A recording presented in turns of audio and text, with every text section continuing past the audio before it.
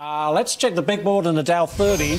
We've been trying to gain some traction. Not much luck. We're just been pretty much where we've been for the last couple of hours. The Dow up 12 points at 26,554. Let's bring in our resident bull by the name of Ryan Payne. I think you play guitar. You're in a band. I know that. President of Payne Capital Management. Ryan, you're playing a happy tune for the market because you say it's just no matter what the so-called experts say, the doom and gloom.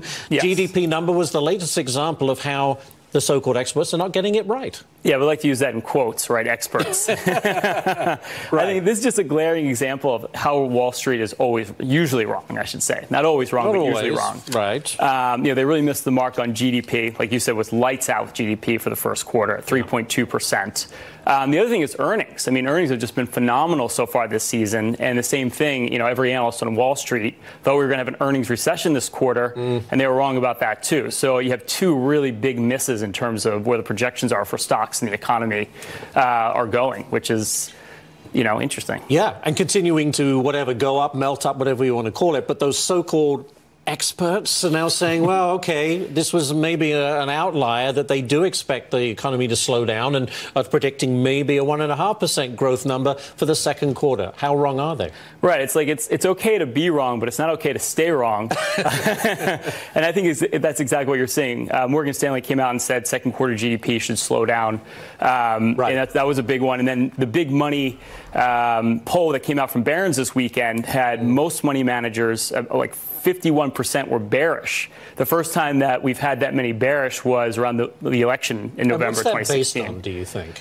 I think it's mainly on sentiment, and I think, there's an old saying, the bull markets climb a wall worry. Yep. And I think that's the problem with this whole bull market that's lasted 10 years. I think there's just a lot of, I would call it post-traumatic stress syndrome when it came to 2008. I think people never really got over that, and they never really fully embraced that we're actually in a strong economy. There's still a lot of money on the sidelines. We're told that consistently, but there's this narrative that perhaps the market is overvalued, so that money is still kind of parked there on the sidelines, not ready to jump in yet.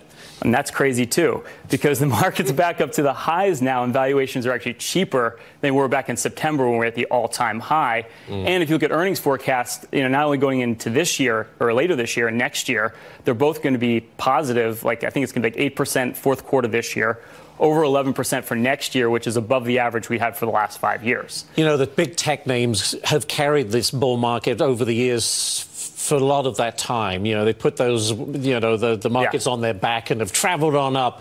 Where's the next growth sector coming from? Where should your money go to ride this wave higher?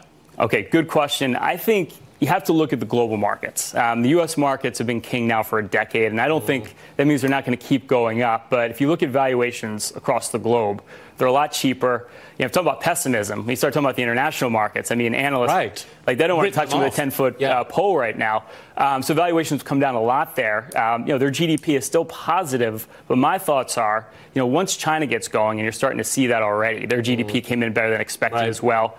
We'll probably get a trade deal with China. Once that happens, that's really going to start to expand global trade, and everyone benefits from that. And the foreign markets, which have been a lot cheaper, are going to be a really good place to be. Very good. Ooh, good stuff, Ryan. Got a lot in there. What do you play? I play guitar. Right. Rock music? I mean, rock. I played a reggae band. It wasn't a very good reggae band. Reggae. Great. Straight out of Jamaica, Ryan Payne. Thank you very much, Ryan. Appreciate it. Funny.